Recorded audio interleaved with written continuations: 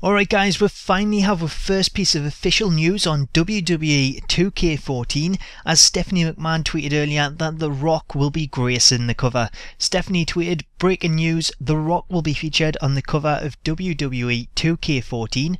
Now, this is the first time that The Rock has been featured as the main cover star since SmackDown just bring it on the PlayStation 2, although he did have his own special edition cover for WWE 12 with the People's Edition.